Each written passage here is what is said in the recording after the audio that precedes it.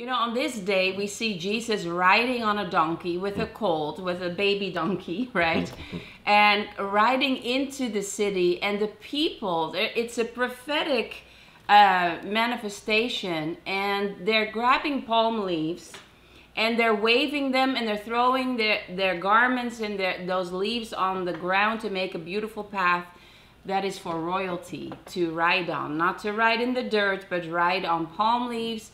And they're shouting, Hosanna, Hosanna, blessed is he who comes in the name of the Lord. Wonderful. And so he comes into the city as a king, as a redeemer. But what I want us to focus on right now is that he came as your and my remedy. Oh, that's great. Isn't that amazing? Yeah. He didn't just come because he's like, hey, you know, God has a son and I want everyone to know it. No, he came as a remedy. He came as your remedy. And him was given a name by God the Father that had all authority and all power in heaven and on earth. And that at his name, Jesus Christ, every knee should bow. Yes. And every tongue should confess that he is Lord. That's awesome. And so here they say children were shouting it, the elderly were shouting it, people were shouting it.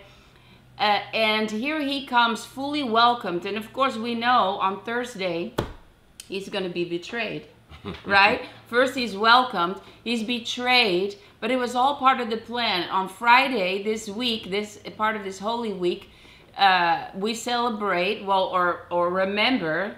It's a celebration for us after the fact, yeah. Right? When you know the benefits of something, it's a celebration after the fact.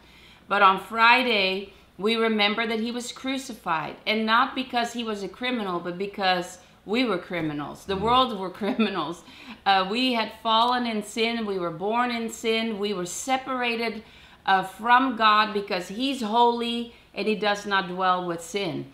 And God wanted us to be close. So Jesus dies as a remedy, as a penalty, as a punishment to pay for all that sin of all mankind. Your sin, my sin, past sin, present, future sin. Anyone born into sin in the future, the remedy has come. Hosanna, Hosanna in the highest. In the highest. That's wonderful. Blessed is he who comes in the name of the Lord. And can you imagine in the realm of the unseen, there's angels flying around, there's processions happening, heaven and earth.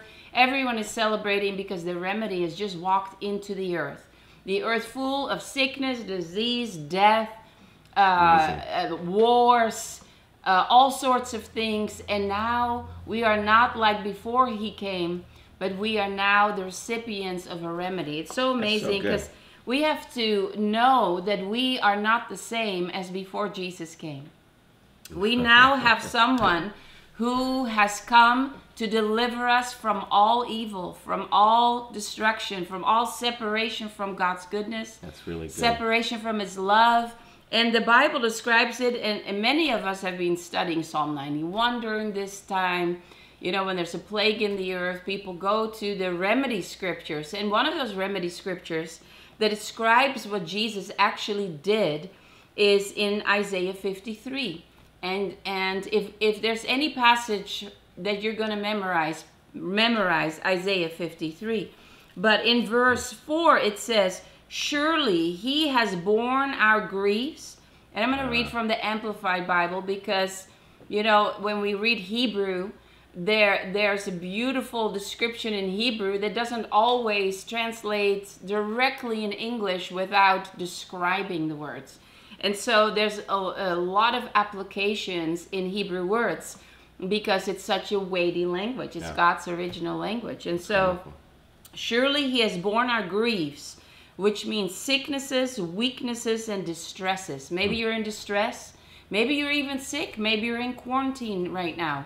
But Jesus bore those in his body. He's the remedy for it. The whole world is waiting for a remedy, but we already have a remedy. Yeah. Wow.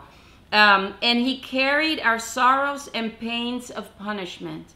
Yet we ignorantly considered him stricken, smitten, and afflicted by God as with leprosy, but he was wounded for our transgressions.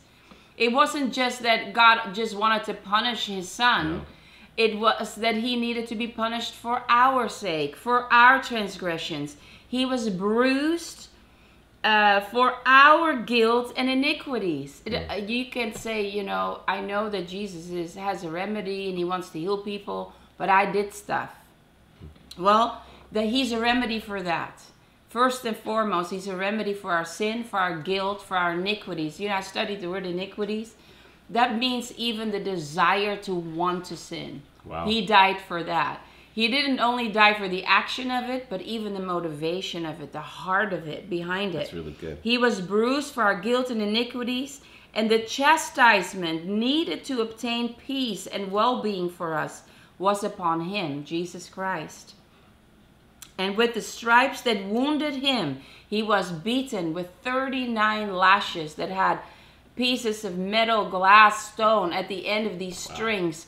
And every time they beat him with it, flesh was ripped off of his back, off of his body. If you ever want to know what it was kind of like, watch The Passion of the Christ by Mel Gibson, and you get a little picture of what was really happening. And so he studied all of that before he made that movie.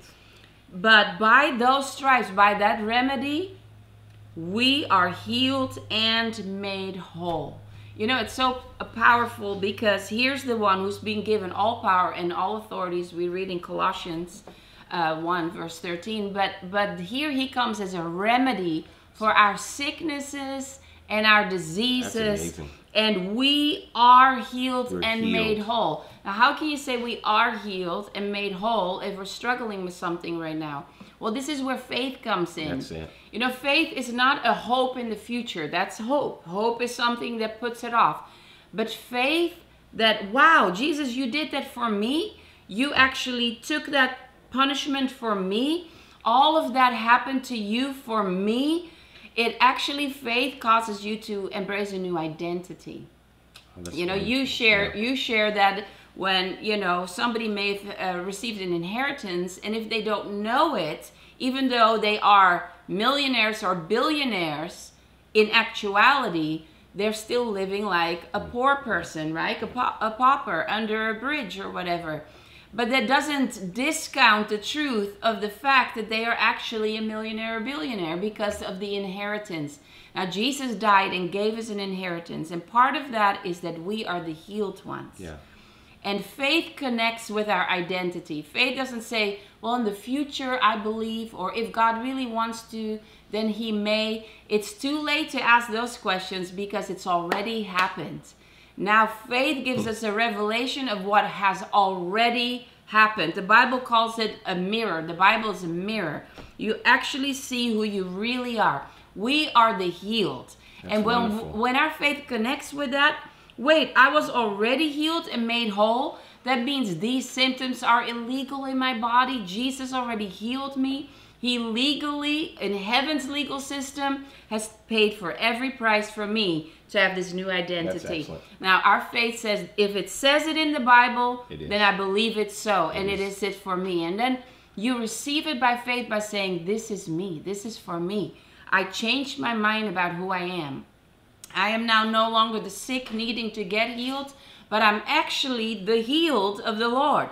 Faith always changes our identity. Faith always grasps for the victory that already belongs to us by inheritance. So I want to bless you with that. I want to pronounce, together with Pastor Tracy, we pronounce you healthy and whole and forgiven and saved. If you believe this, receive it. Receive your new identity, not only as a child of God, but as the healed and redeemed child of God. That's outstanding. By the stripes of Jesus, you were made whole.